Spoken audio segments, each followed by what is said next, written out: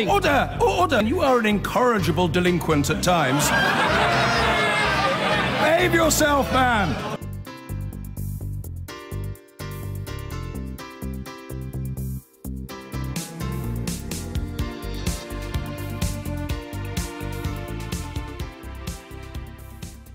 I'm delighted to be joined by UKIP's leader, Henry Bolton. Just this morning, good morning to you, lovely to have you here. Just this morning, Jared Batten, your colleague, joined a chorus of voices among your colleagues saying you should quit. Are you going to quit? No, I'm not, no. And why not? The party needs cohesion. It needs direction going forward, and it needs to continue the agenda that's been initiated to reform the internal workings of the party, its finances, its planning, and so on. A leadership contest now would be financially almost unviable for the party. In addition, we've got a National Executive Committee election coming up as well, additional cost. We've got to focus on the May elections, and we need to actually get the party fighting fit to be able to deliver its politics into the Brexit debate and what happens post-Brexit in terms of national policies. Without a steady move forward on this, then we're not going to be able to deliver that. There's not time to mess around with it. Now, your affair with Jo Marnie attracted an enormous amount of media attention because of the things that she said about Meghan Markle, which are seen as racist, because of some of other comments that she's made, for example, about Islam, which are seen to be, in some ways, anti-Islam and racist. Does your colleagues say the fact that you're with her reflects very badly on your judgment? Well, I'll just say a couple of things on that. Please. First of all, that I've said numerous times now that I find those comments abhorrent, unwise, unoffensive, and absolutely don't defend or condone them in any way whatsoever. Jo Marnie has now resigned from the party. She has apologised publicly. She has apologised to members of the party, and it's now time that the party draws a line under that and moves on. As I say, we've got a job to do, and that is to deliver the pro-Brexit voice into the debate on leaving the European Union, and that's what I'm determined to take forward. If the NEC decides to disrupt that process, then they are themselves... You're seeing the NEC? I am, yes. What will you say to them about your relationship with Jo Marnie? Is it definitively over? I mean, we're still in touch. She's trying to rebuild her life. Which is why you saw her... Yes. You were photographed on the tube. Yeah, there were a number of death threats against her, which have been reported to the police. There were a number of other issues that we needed to discuss in relation to some interviews that were coming up and some evidence that we were putting to the National Executive to demonstrate that within the party there are subversive elements working to undermine it and, indeed, to undermine myself. That is the sort of thing that I will be telling the National Executive Committee that they need to focus on.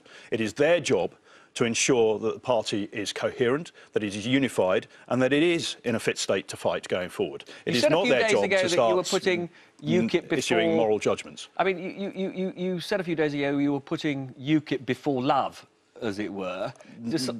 I didn't say that, but I'm certainly... I entered the leadership of this party simply because I believe the country needs an effective voice in that Brexit debate and beyond about the future of this country as an optimistic, confident, prosperous and secure nation. Now, we have to be projecting our voice quite decisively into that debate. When I looked at the other leadership candidates out there, and now when I look at those who are wannabe leaders, then I don't see anybody who can both deliver the reforms that are required and project the politics out there. But do you think that's why I'm in this. But do you think it should matter who you're with when it comes to whether you lead the party or not? I fully understand that there is an issue in terms of public conduct. I didn't issue... What did you do wrong? What did you do wrong? Well, that's one of the interesting points, Robert. I don't believe I've done anything wrong. In my own personal life, it's a little bit of a mess at the moment. I need to sort that out, of course. But I am not letting it distract one iota from my job as the leader. I mean, your wife did say a couple of days ago she still hasn't heard whether your marriage is over. Is your marriage over? My wife and I have exchanged lengthy emails on this. We've spoken a couple of times on the phone. But that is my business. The business of the party and what the nation should be interested in here is whether or not we can deliver the politics that we were set up to do and that we are determined to deliver. But and that's my job, is to deliver that. UKIP, which tried to broaden its appeal away from just Brexit into being an essentially, you know, the party of the family to an extent, some would say that your behaviour is not consistent with moving, you know, UKIP away from just being a one-issue party. My vision is for an independent nation that's confident, optimistic, prosperous and secure and hopeful. Now, to do that, we have to enter that whole debate about Brexit. Brexit is not just about leaving the European Union. It's about this country regaining its independence in all areas of governance and administration so that we can actually make our own decisions about the future of this country. And so that it's through Brexit and beyond that this party needs to project itself to. Your predecessor, Nigel Farage, said that he thinks in order to settle the Brexit issue once and for all, there may well have to be a second vote, a second referendum. Now, his point there was it's just to illustrate the requirement, the need, which I fully subscribe to, and indeed that's one of the things I'm working towards, is to unite and coordinate all of the different Leave campaigns, to mobilise and to counter what is an increasingly mobilised Remain campaign to keep us within the European Union. If Parliament votes down the Brexit deal, many would say there has to be a second vote. Would you object to that? Yes, I would. It's very clearly UKIP's policy not to have a second referendum. However, we must mobilise the entire party, as we did for the referendum. Is there an existential threat to your party? Patrick O'Flynn says that your party is on the brink of collapse. There's a lot of talk about Nigel Farage setting up a new UKIP, UKIP 2. How close to collapse are you as a party? If the NEC decides to go down the route of months of further infighting and further negative media scrutiny by deciding that to pass a vote of no confidence in me, then I think that the reality is that the party is probably over. Now, that would be a tragic shame. So this afternoon is a life and death moment for your party. No, it's not exactly, because after this there is that is all we have time for. I'm awfully sorry, but my great thanks to you, Henry. Now, the UKIP leader, Henry Bolton, faces his party's ruling body later today, who will decide whether they think he should be sacked after less than 4 months into the job. The showdown comes after a week of damaging headlines about his private life. 54-year-old Henry Bolton met 25-year-old Joe Marnie at a UKIP party last month. Then left his wife on the 23rd of December and spent Boxing Day with the former model. Last weekend, the Mail on Sunday revealed that Ms Marnie had sent racist text messages about Prince Harry's fiancée, Meghan Markle. She said Harry's black American fiancée would taint the royal family with her seed and pave the way for a black king. On Monday, she was suspended from UKIP, and Mr Bolton said he would end the romantic element of the relationship. But just 2 days later, they were spotted having dinner at a swanky restaurant in Westminster. She later went back to his flat, but Mr Bolton insists that was just to collect her bags, and he provided a taxi receipt to prove it. He says he still loves her. It was the happiest I've been in years during their whirlwind romance, and he hasn't ruled out rekindling the relationship. Well, Henry Bolton joins us now to talk about whether you can rekindle your relationship with your ruling executive in your party. You're facing the meeting later today. What do you expect the outcome will be? Will they vote to have confidence in you or not? Well, I don't want to predict the outcome of that meeting, but of course the meeting was set up to discuss the present situation. They may decide to have a vote of no confidence, and if they do, then that goes to, and if that goes against me, then it goes to the membership. The membership. Well, you could at that point say, the National Executive Committee of my own party don't have confidence in me and leader, I better stand down. I could do, but I shan't. You would? No, I won't. I mean, there are a number of elements here, but the most important is that the National Executive Committee should have its eye on the political ball, the need for the party to get itself on its feet and start delivering an effective message in terms of the Brexit debate and indeed how policies are shaped for the UK post-Brexit, how we ensure that we're a confident, optimistic, prosperous nation going forward. They'll probably also have some questions about your personal life, and this is an opportunity for you to clear some of this up. On Monday, you told us that your romantic relationship with Joe Marnie was over, and then you were seen having dinner together, and there were pictures of you on the tube going home after dinner. So is the relationship over or not? I'm not going to go into the details of that relationship. That relationship, in terms of the party, is now over. Ms Marnie has resigned. She resigned yesterday. No, she's resigned as of yesterday. Made an apology to all of the members yesterday for the embarrassment that she's caused and any disruption and problems she's caused for the party. And I think that that draws a line under that. Well, it doesn't really draw a line under it, because you you said publicly on Monday the relationship was over, right. And then you're seen having dinner with somebody whose views, as she made, as have been revealed, she had to apologise for. So, I mean, if we were to judge somebody by the company they keep, you oughtn't really to be having dinner with her, should you? Whether you have a romantic relationship or not. We've put information out on the public domain now that shows, that proves that there is, if you like, a coup/insurgency going on within the party. Now, some of that information came from her. In addition, she'd had a number of death threats that she wanted to discuss, and she did indeed have to collect some things from my apartment. So that was all done. And so that's you will why not we be met having that dinner day. with her again? We won't see any more pictures like this? I may do. As I've said, the romantic element is over. It would be inhuman of me to just simply walk away and cut that link entirely. I am not going to do that.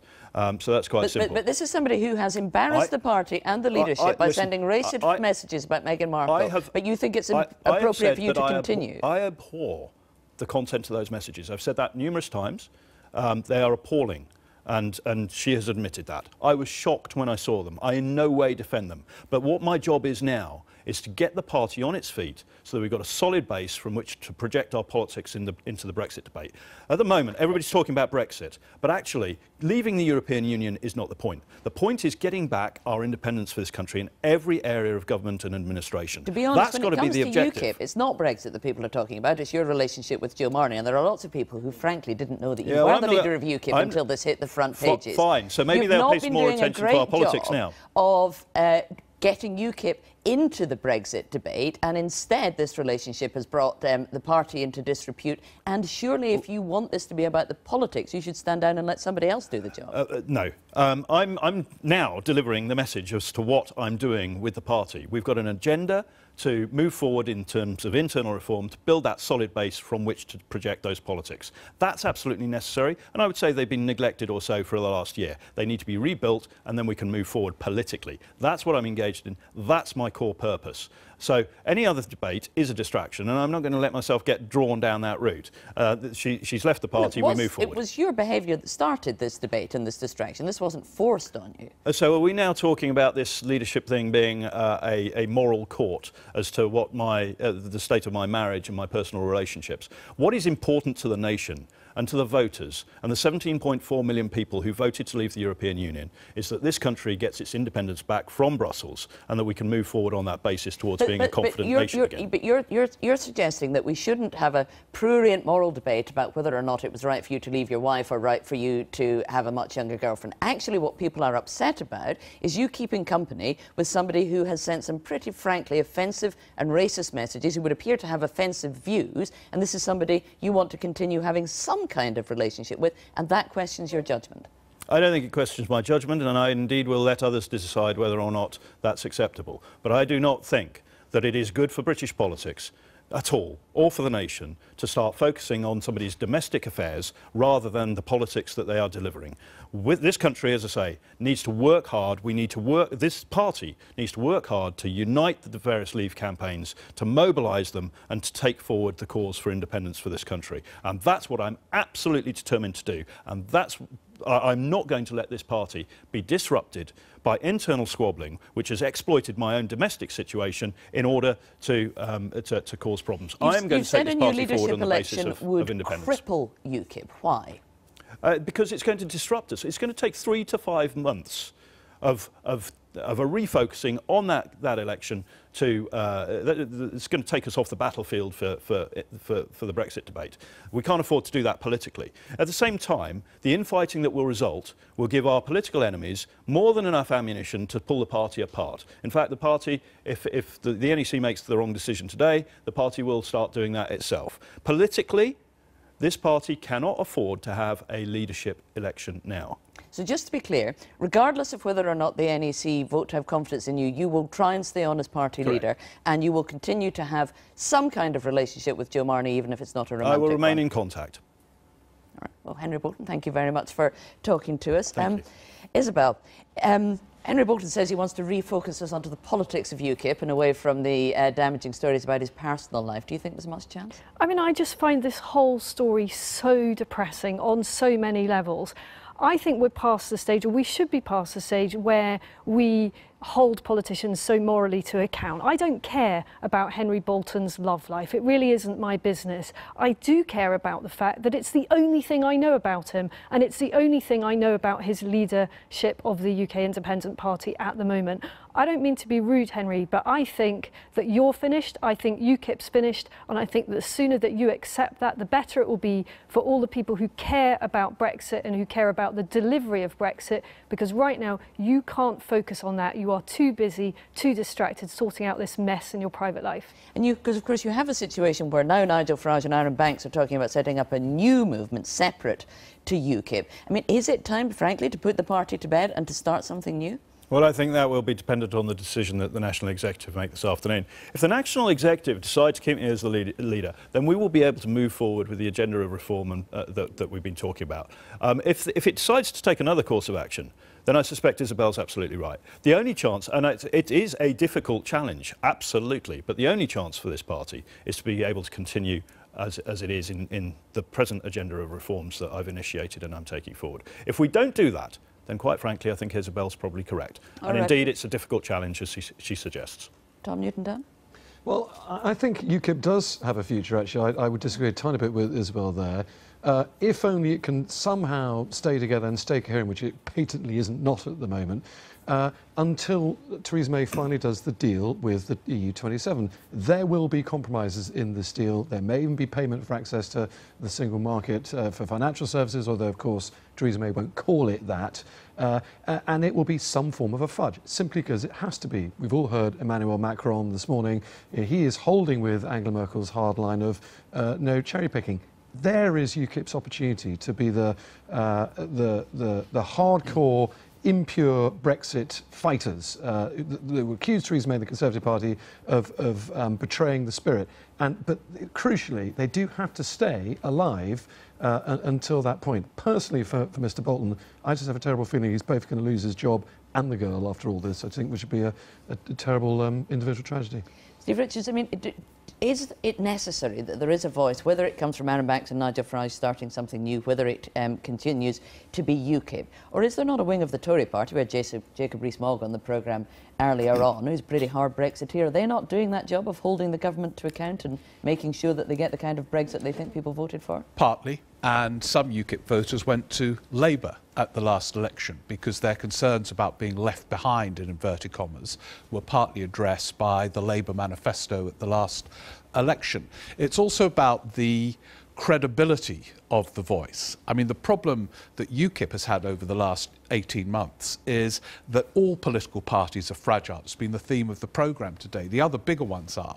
But when you've had all these leadership contests, all of them triggered by wacky, absurd circumstances, the degree to which weightiness and credibility is sapped away is such that it's very difficult for a party to recover. So I'm more with Isabel. I think it's reached the point where, even though Brexit is this golden opportunity for UKIP, it has imploded to such an extent I can't see how it pulls back. So would you welcome a return of Nigel Farage to the political scene? Well, I would always welcome a return of Nigel Farage. I think he enlivens political debate. I think that nobody can doubt his passion for ensuring that Brexit is delivered in the way that voters who backed that in the referendum envisaged. And, you know, there's clearly a vacuum here. So bring it on, I say. And do you think it's serious, the idea that him and Aaron Banks and some others might start something new? Well, I don't know about Aaron Banks, but I certainly know that Mr Farage has the appetite. I know he's extremely worried about the fate of Brexit and whether really there will be some great betrayal of voters. And so I know that he's thinking very carefully about what to do next. He's addicted to politics. Would that worry the Prime Minister if Nigel Farage was to stride back centre stage? Well, Tom identifies the space that this Brexit deal is going to disappoint a lot of people who voted Brexit. So there is political space there for a harder Brexit political force. But it has to have those other ingredients of weightiness, credibility and coherence that UKIP always struggled for. Quick word, Tom. And it also has to have a very, very persuasive narrator. And Nigel Farage, whether you like him or loathe him, a lot of people of the latter on the former, he absolutely is that. There has been no politician in the current generation who can argue and put forward a more persuasive case than Farage. And if he comes back, it's very bad news for the government. OK, well, thank you very much to the panel and to all my guests today.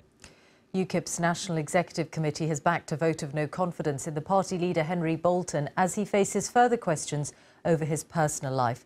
After a brief relationship with Joe Marnie, whose texts about Meghan Markle became public, he says his personal life shouldn't affect his political career. Party members will now be asked to vote on his future. Here's our political correspondent, Ben Wright. I'm not making any comment. Shortly before UKIP's top brass met to discuss their beleaguered leader's fate, Henry Bolton came out fighting.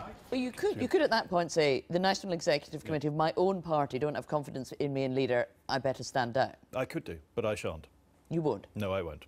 The former soldier has only been in the job 4 months, and it's his fleeting relationship with 25-year-old Joe Marnie that has got him noticed.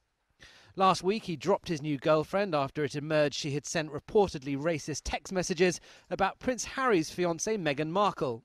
But the two of them were then spotted out at a London bar. Are we now talking about this leadership thing being a moral court as to what the state of my marriage and my personal relationships? What is important to the nation and to the voters and the 17.4 million people who voted to leave the European Union is that this country gets its independence back from Brussels and that we can move forward on that basis towards being a confident nation again. Henry Bolton became the 4th UKIP leader in a year and promised to bring fresh focus to the fractious and floundering party. But even some of its leading figures think it could now be curtains for UKIP.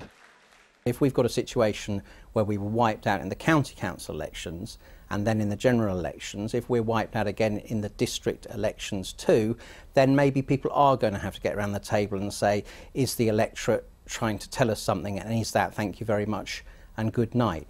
Earlier this month, the UKIP National Executive agreed to have an emergency meeting today about their leader's recent antics. Well, today's emergency UKIP meeting has been held in huge secrecy, and after a lot of digging, we found out that it's being held here in the office of the UKIP General Secretary Paul Oakley, who's a barrister. Now, this meeting will determine, possibly, Henry Bolton's fate. He went in it insisting he wasn't going to quit, but it's clear that many on the UKIP NEC want him to go. And after 3 hours of talks, UKIP's chairman emerged with the verdict.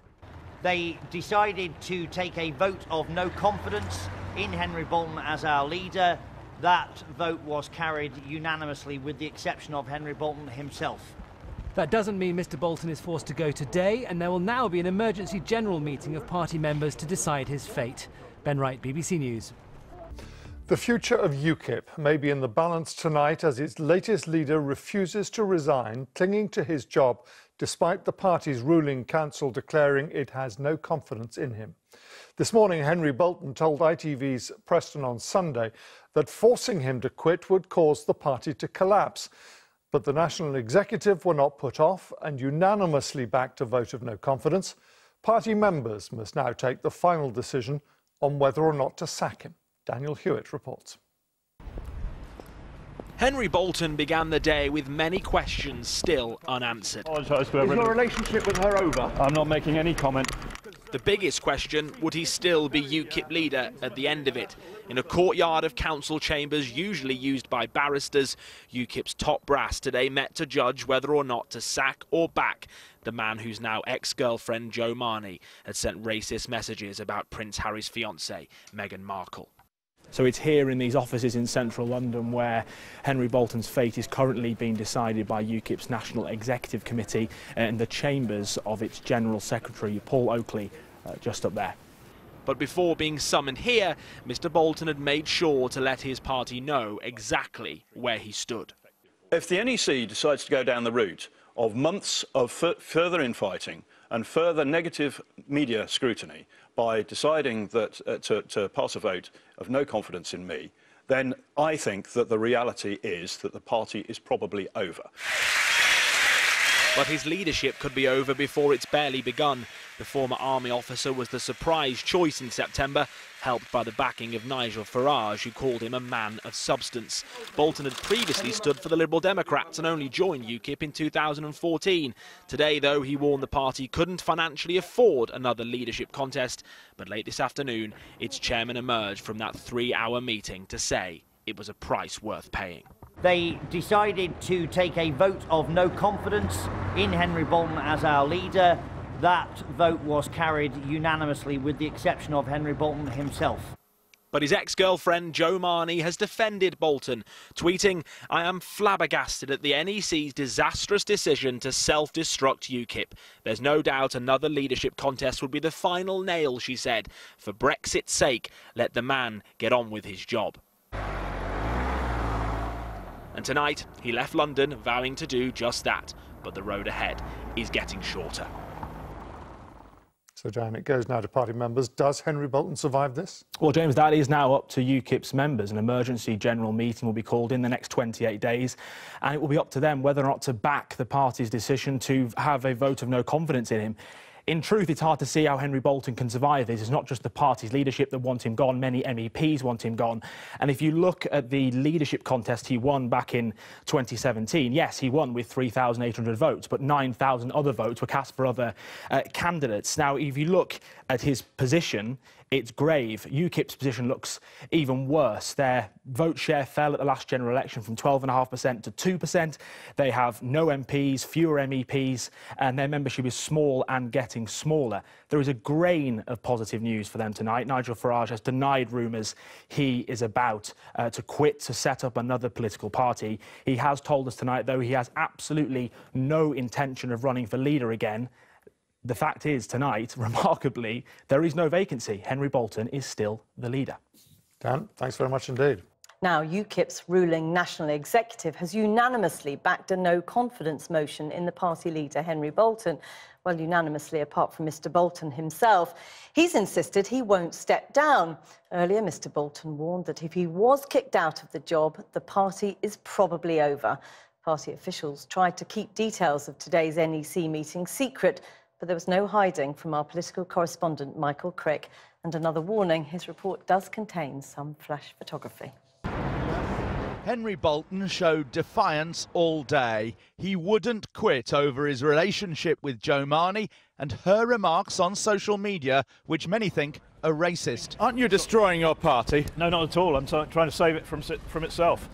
This relationship with Jo Marnie, a lot of people are sceptical whether it really is over. Well, I'm not going to make any comment. Jo's resigned from the party. She's apologised for it. Is your relationship with her over? I'm not making any comment. Because you were seen kissing her very intimately in the National Liberal Club by a couple of people I spoke to on Wednesday night. On the BBC, Mr Bolton was slightly more forthcoming. Regardless of whether or not the NEC vote to have confidence in you, you will try and stay on as party leader, and you will continue to have some kind of relationship with Jo Marnie, even if it's not a romantic I will remain one. in contact. And on ITV, he warned UKIP colleagues if they sacked him, the party might die. There's a lot of talk about Nigel Farage setting up a new UKIP, UKIP 2. How close to collapse are you as a party? If the NEC decides to go down the route of months of further infighting and further negative media scrutiny by deciding that to pass a vote of no confidence in me, then I think that the reality is that the party is probably over.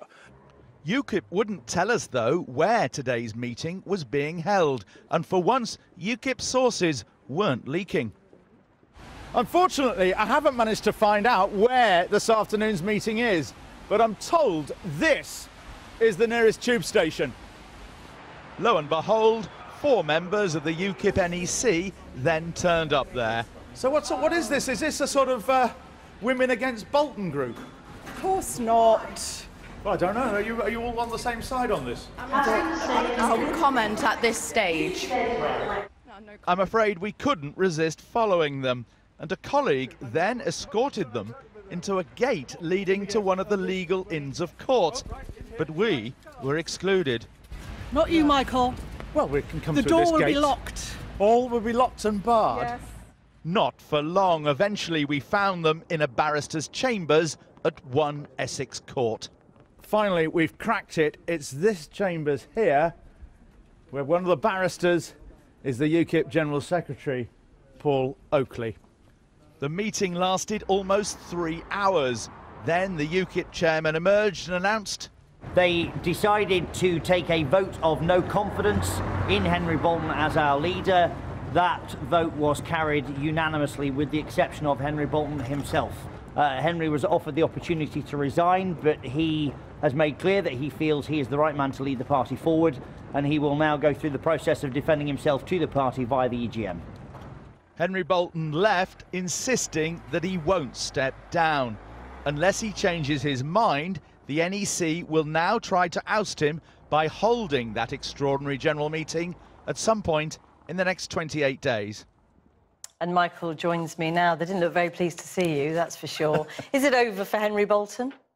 I think it is. I mean, I was told this meeting today, ahead of the meeting, that the vote was likely to be close. It wasn't. It was, in effect, unanimous. Now, unless Mr. Bolton can come up with some extraordinary powers of oratory, and he's not known for his oratory, or extraordinary persuasion, it's difficult to see how he gets a majority of the party members likely to turn up at that EGM to keep him in place. His line, of course, is that he is the man best placed to take UKIP forward, but it's difficult to see how he does survive. And if he goes, is that the end of UKIP? There have been reports today that Nigel Farage is looking at UKIP Mark II. Indeed. I mean, UKIP are facing defeat. They're going to lose a lot of their councillors in the local elections in May.